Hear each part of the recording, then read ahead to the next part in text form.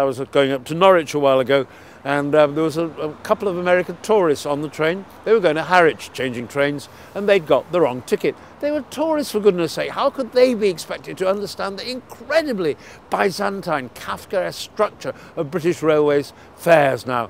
They were on the wrong train, and the ticket collector said, "We operate a zero tolerance policy on this line." I thought, zero tolerance policy? Not on a train, not for tourists. They were fined £103, I think. They must have just assumed they got it wrong.